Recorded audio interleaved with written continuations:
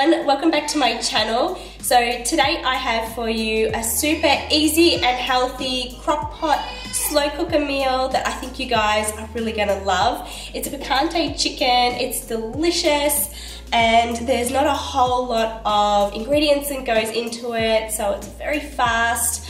I really love using my slow cooker all year round, even throughout summer, because you can just chuck a salad with it and make it summery that way. So everything is really healthy, it's affordable and super easy to make. So I really hope you guys enjoy this video. Please remember to like and subscribe, and be sure to comment down below and let me know if you would like any more meal inspiration ideas or slow cooker recipes. I love getting in the kitchen and cooking, so I'd love to create more videos for you guys, especially mums with young children where you don't have a lot of time.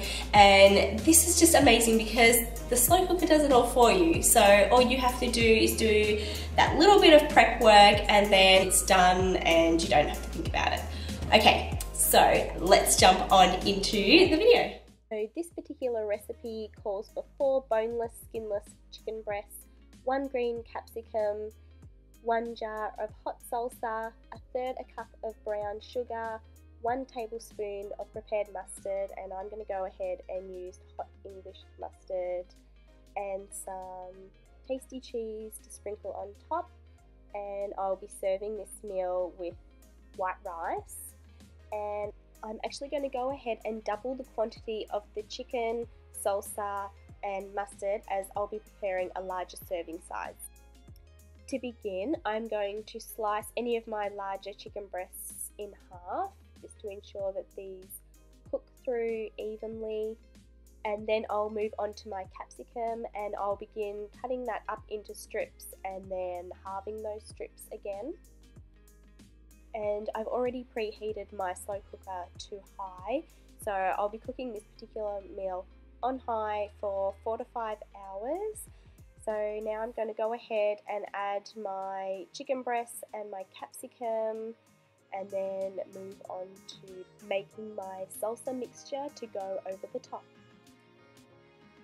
To begin, I'm going to add my first jar of salsa into a bowl and then follow it up with my 2 tablespoons of mustard.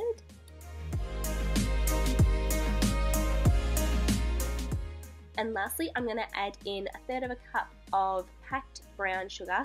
Now, I'm not going to double my quantity of sugar because I do like to try and keep my meals as healthy as possible by keeping salts and sugars to a minimum.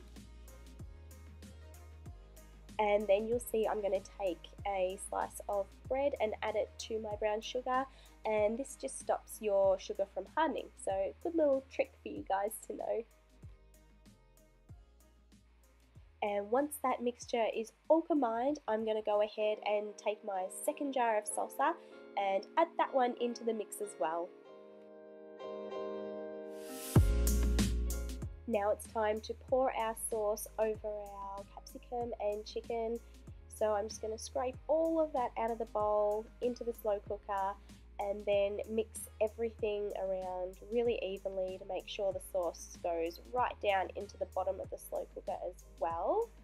And then I'll pop the lid back on and come back in another hour or so and just give everything another stir again. And I like to do this hourly, just stir everything around just to make sure everything's being cooked evenly. And oh my gosh, I can't even tell you how amazing this smells. Oh, I could eat this every day. So it's been about 5 hours now that my chicken has been cooking, and I've just done a little test on it to make sure it's nice and white and fluffy in the center, and it is. So it is ready to be served.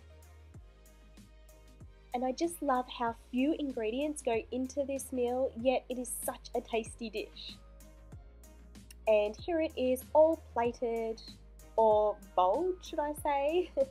So as you can see, I've made a larger serving size because I like to always make a spare meal for Tones to take to work the next day. So we've got the 3 adult meals at the top and then the 3 children's meals down the bottom. And I don't really add any of the sauce to the kids' meals because it does have a little bit of spice to it and they're not huge into spice.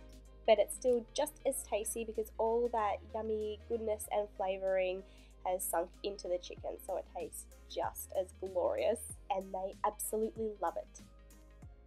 And today I've chosen to serve our picante chicken with white rice, but you could go ahead and serve it with mashed potato or couscous.